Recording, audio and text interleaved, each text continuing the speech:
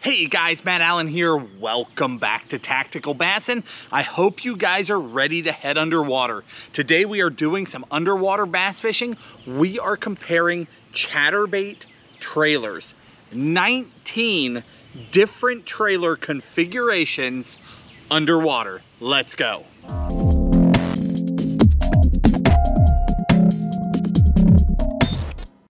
Chatterbaits are an incredible way to catch bass. You can cover a ton of water, you can mimic all sorts of different things, and you can draw reaction strikes when other baits don't work.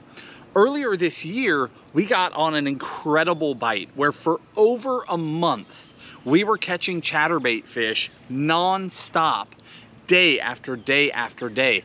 And it gave us the opportunity to compare trailers, to compare profiles, to compare actions to the fish, switching between baits while we're getting bit every cast and watching how the reactions change. Well, today we're going underwater to really take a look at some of those things that we learned, because what we learned from the actual fishing was that our trailers could be broken down into 4 categories. And I'd never really noticed that before, and I've never heard anyone talk about it before. The chatterbait itself is a great bait, but when you break your trailers out into categories and you understand what they are for, your fishing will skyrocket. So today there are a total of 19 trailer configurations that we're looking at underwater. This is in depth, but it's 4 categories, okay? So you've got swim bait style trailers, baits with a boot tail that actually kick in the water and give a certain type of action. Then we've got crawdad imitating trailers, those baits that kick and move like a crawfish and emulate that subsurface. Then we've got trailers that are there purely for profile. You're trying to create a shad presence or a bluegill presence or a crappie presence, but a larger bait fish profile. And then we've got trailers whose sole purpose is action. They're designed to move certain ways to get incredible movement, to let the bait flow and react, unlike all of the others, to draw more bites. So what we're going to do is we're gonna head underwater right now. We'll go swim baits first, then craw baits, then profile baits, and then we will end with action baits, which, spoiler alert, is my favorite category. Now, if you don't have time for the entire video, you can't watch 19 trailers underwater, I get it. Open the video description, I'll leave a cut point that will take you straight to the end where I show you my 5 favorite trailers. My 5. If you watch it, you may come out with a completely different list. But I'll give you my 5 because I know everybody doesn't have the time to watch all these baits run by. But for now, here we go.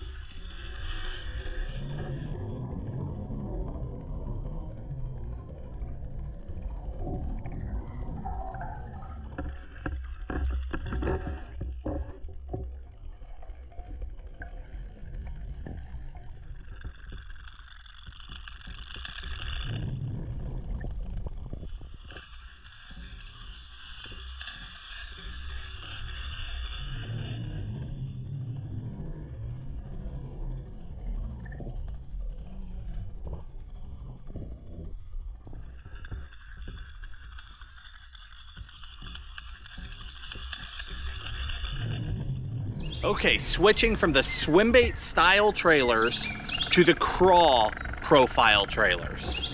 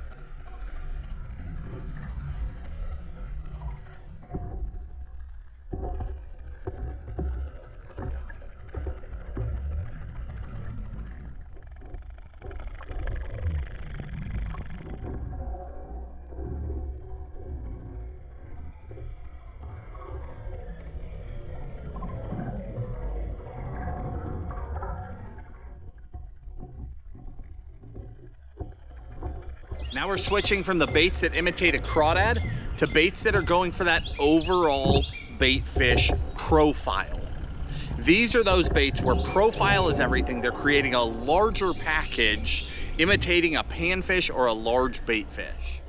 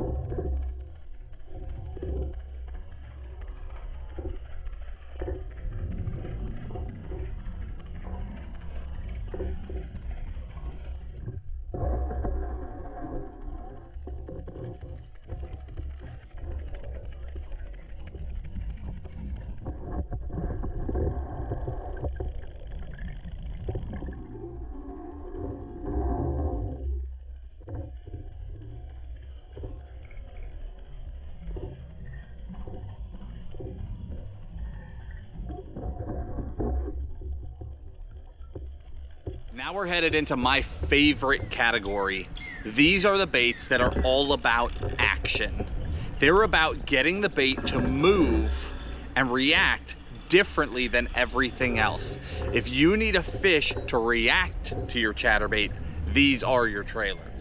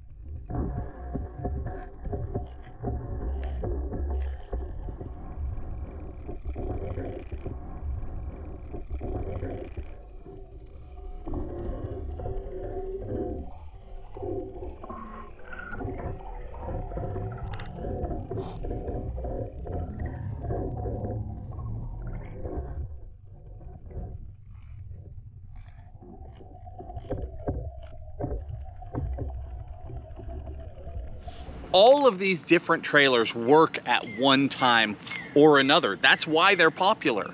We went with all of the popular trailers, plus a couple of my oddball favorites that I've had success with. Now, when we're done with this video, when we get to the actual end of the video, I'm gonna add in some catches for you. Some 4s, 5s, 6s, 7 pounders eating the chatterbait from that incredible bite we were on this spring, because we never even got around to running that footage for you guys, and it went on.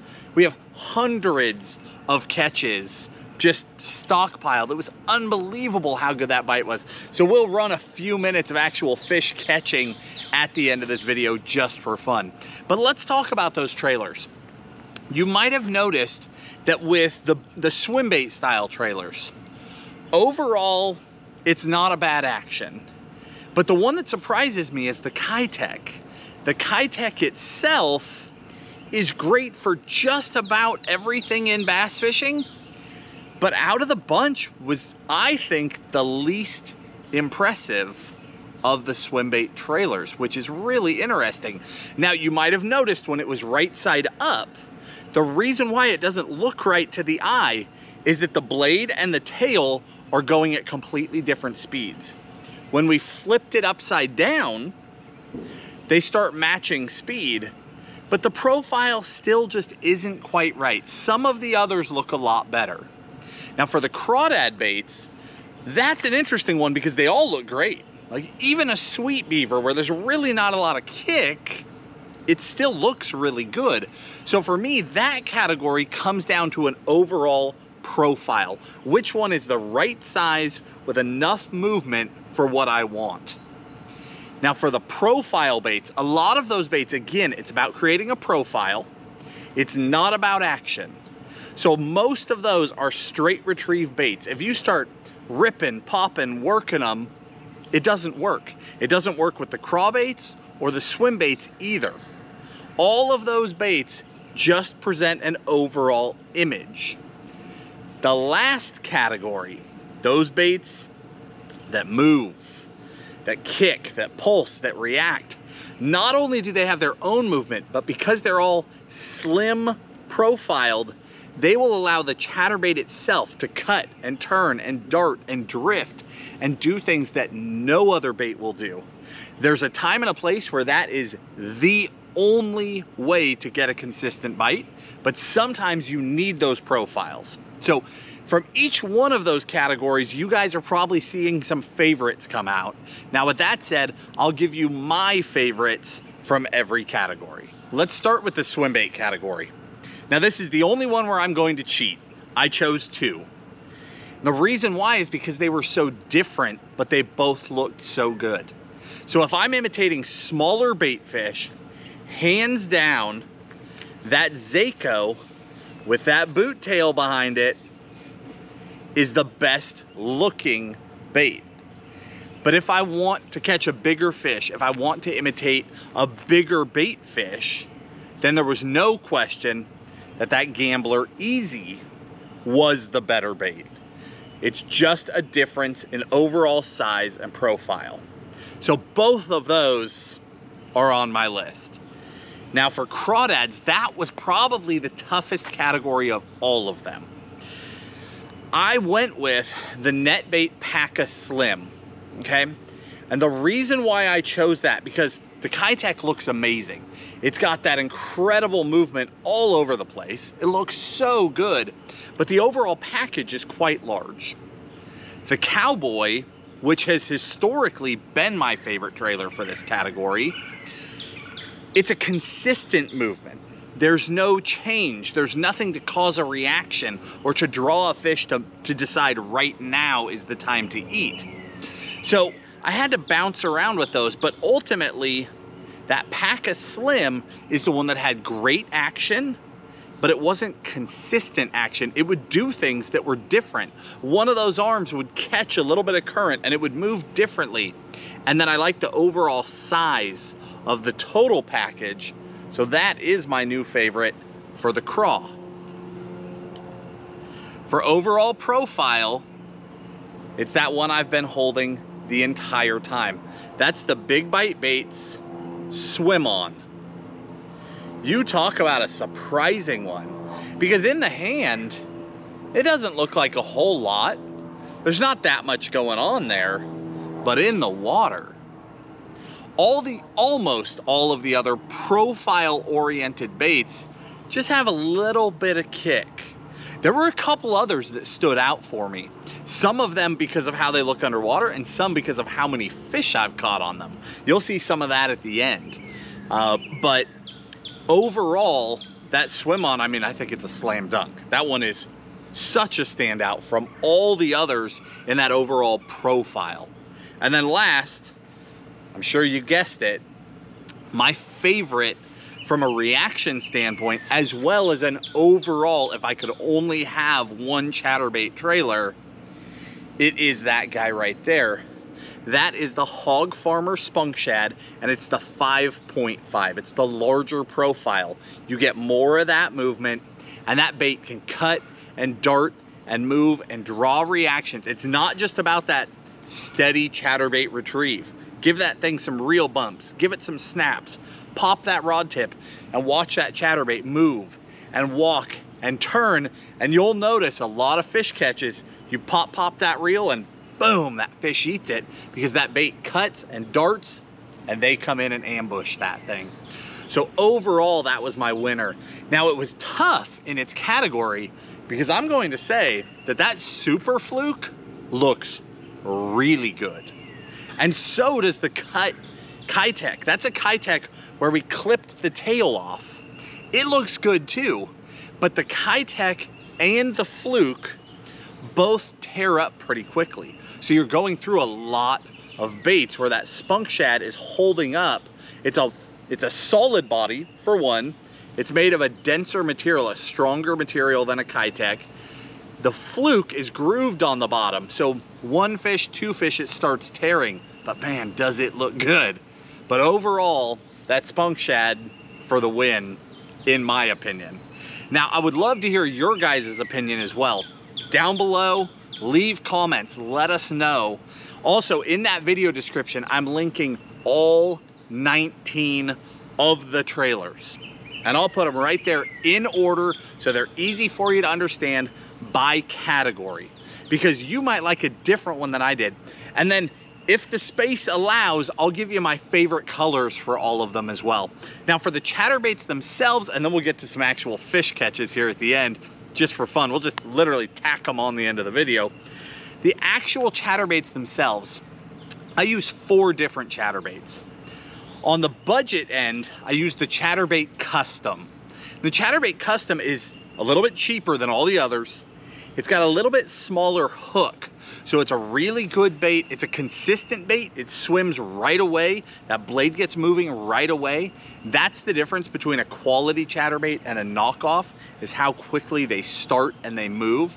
So I love that Custom on a budget and for smaller profiles.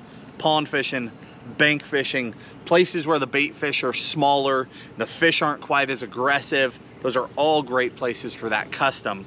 Same deal with this little guy right here.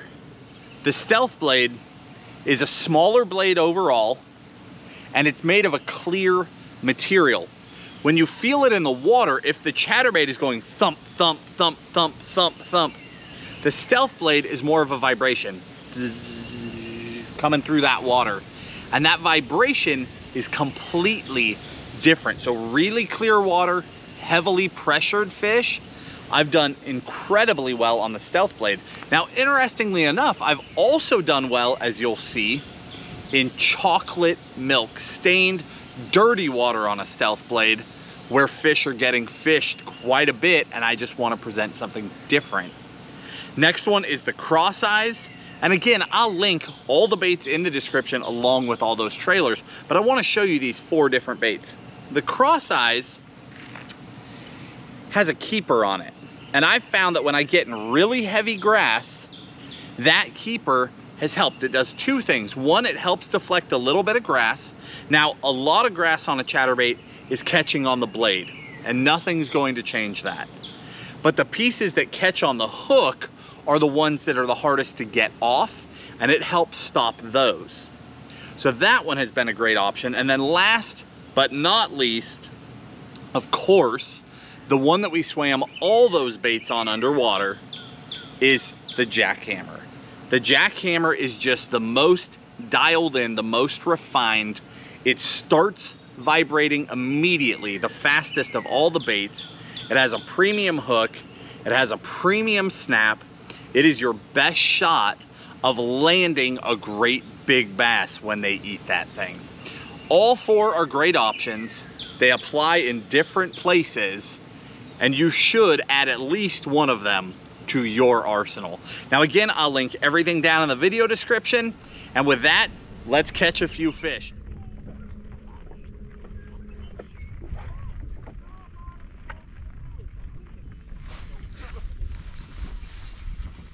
This might be a net.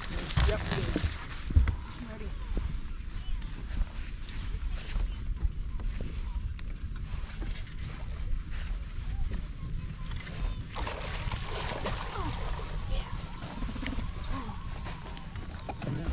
There we go.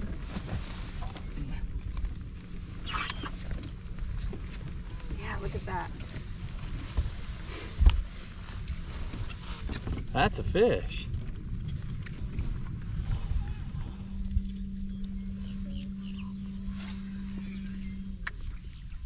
There's a little activity going on. Let's see what this is.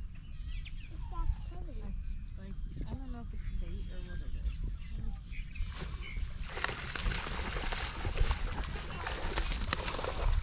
I was also them.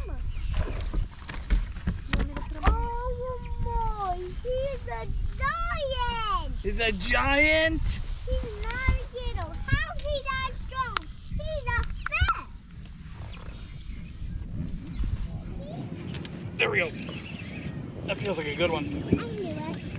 I knew he would catch a fish. It's a big one. I did it, Daddy! Thank you, Sierra. I did the fish dance. I did the fish dance.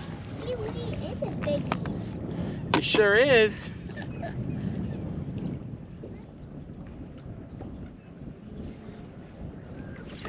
Oh, there we go.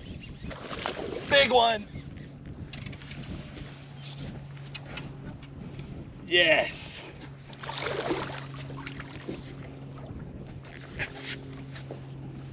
You just keep going straight. I got something for you right here. Yeah. Let me spot lock us. How was that for a quick change?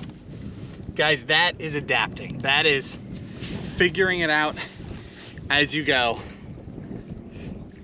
Great big Florida bass. Oh, he hit hard. I need that one. I'll take a net.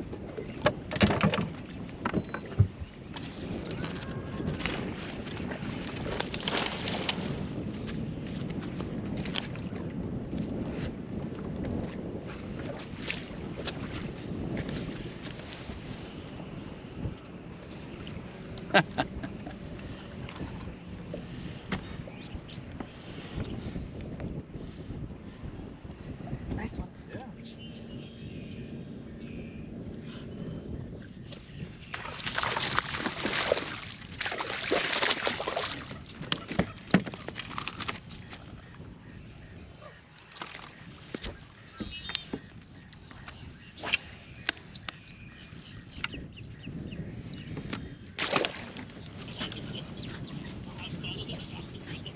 Nice fish.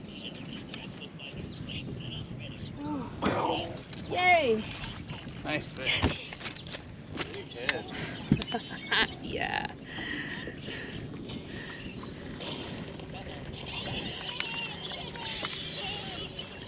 Now, why did I add all those catches in?